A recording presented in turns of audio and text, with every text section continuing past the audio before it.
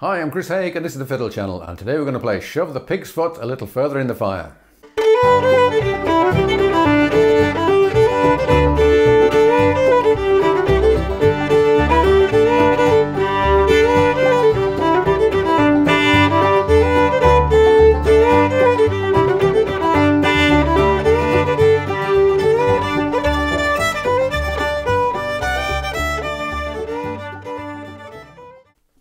Shove the Pig's Foot is a tune which I knew the title a long time before I knew the tune because it's an amusing title.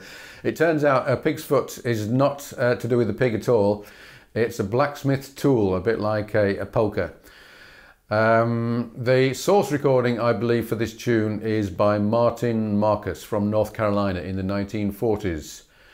I'm going to give you two versions of the tune. A very simple version that I learnt from a video of the Fiddle in Floods, and secondly a more complex version with some old-time syncopation. So first of all, let me give you the basic tune. And we're in the key of G. 1, 2, 3, 4.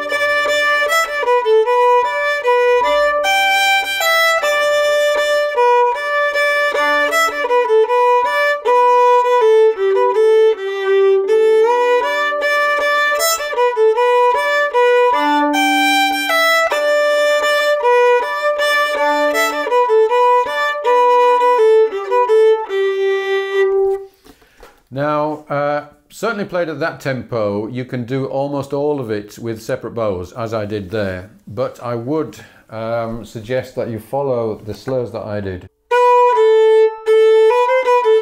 So we're slurring across the bar line at the end of the first, second and fourth lines. And a couple of other slurs, just to allow you to get into a down bow at the beginning of each bow. Now let's do that again, but this time we're going to do it with the backing, and also we're going to do drones. So a D drone to start with, then a G drone,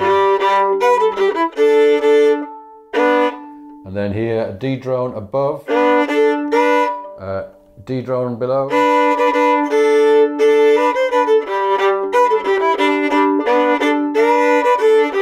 and then here a D drone,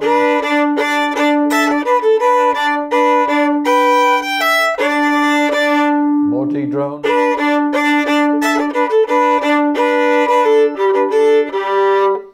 so it's mostly D drones, and if you're not sure how to do drones, I do have a video all about that. So let's do this with the backing with drones.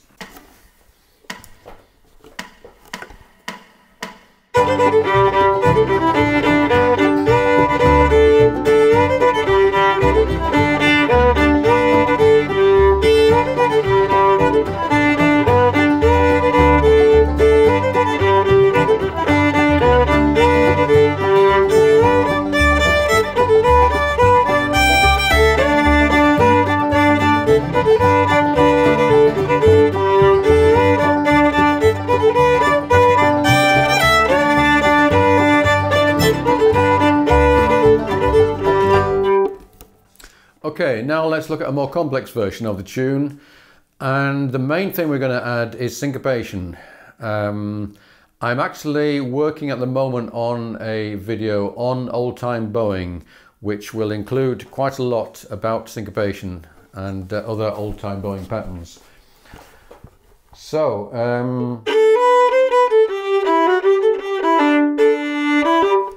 end of bar 2, we're going to anticipate the beat,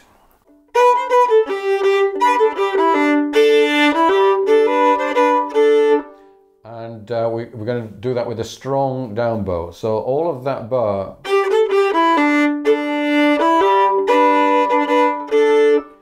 and here Instead of ending the bar with like that, with an A, we're anticipating the next note, which is the B notes on the first finger.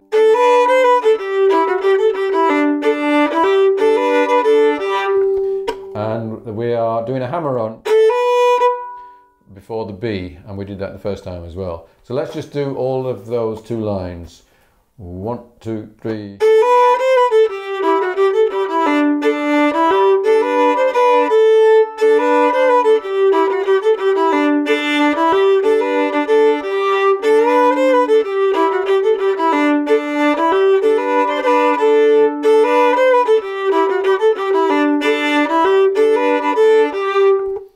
Okay, now instead of that, we're going to do da-da-ba-da, which is more syncopation.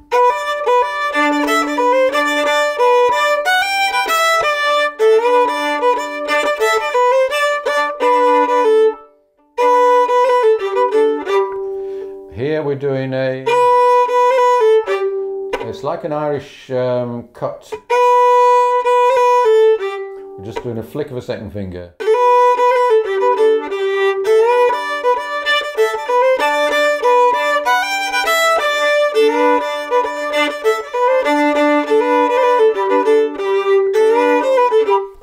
Okay, let's go through all of it and with the backing.